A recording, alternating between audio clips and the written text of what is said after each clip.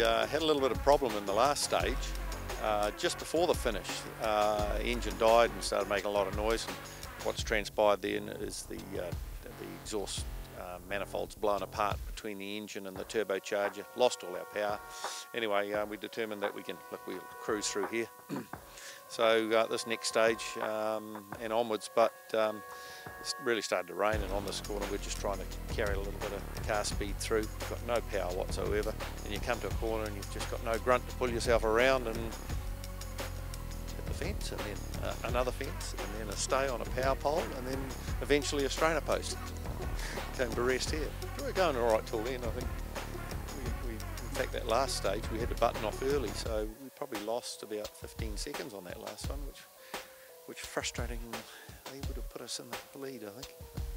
Not now. She's all over Robert.